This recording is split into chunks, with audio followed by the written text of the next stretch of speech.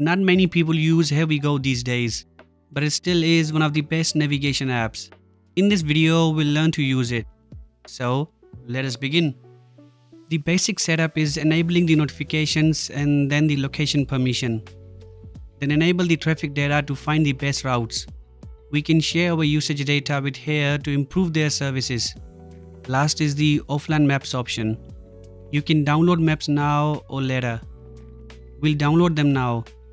Choose your region and then your country. If it has maps for each state, you can download them for yours only. Or you can download the whole country from the top. I will download South Australia for now. In the meantime, let's go back. This is its interface.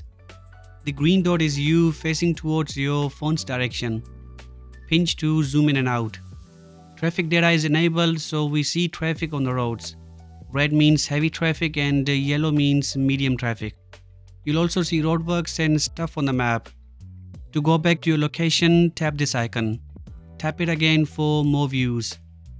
HERE WeGo has a satellite view, and with this you'll see the world as it appears from the top. We can enable the public transport mode, which shows the public transport routes. For some reason, it's only showing the train route in my region. Pretty much everything is in this bottom section. Swipe up to see the options. We can add home and other places, and then collections. Collections are a way to organize your trips.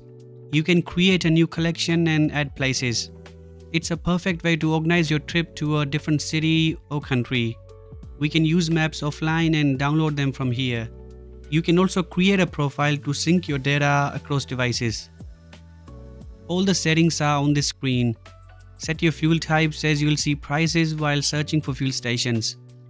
Then the app theme can be changed to auto or light. Next are units that are automatically set. Route preferences is where we find the vehicle options. In the car you can choose the shortest or fastest route, reroute to a better path, set a maximum car speed and avoid stuff that is hard and confusing. In other modes you'll find relevant options. HERE WeGo shows a trip progress bar while navigating, but you can turn it off. Other settings such as speed limit alerts, voice and languages are below. Tap this field to look up something. We have some quick categories. Let's say I pick fuel station. We get to see the fuel prices that are updated regularly. This is the full search list. Close it to see all of them on the map. Tapping one will open it with more details. We'll see if it's open now, their number and category. If you search for a specific place, it will show that location. To go there, tap directions. The car trip is picked, so swipe up to see all the routes from best to worst. Tap 1 to explore it. Depending on your area, you'll find other options. Public transport also has all the possible ways.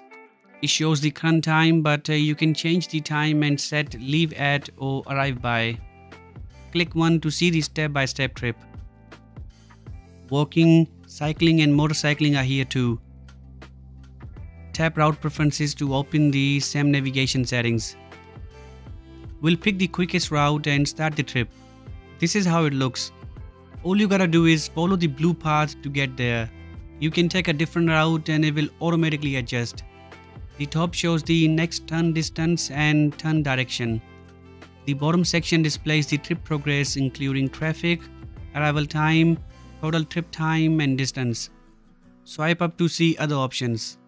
You can quickly switch the theme, add a stop, enable offline mode and more.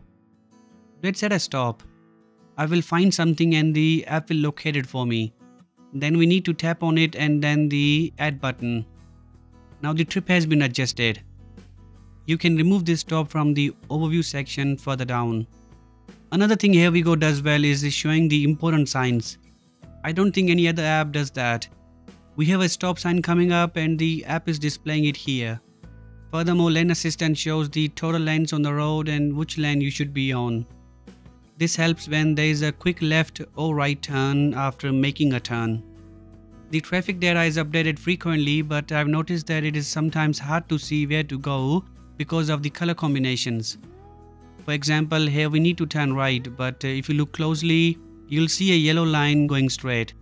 I don't know what it is, but it can be confusing sometimes if the voice guidance is off.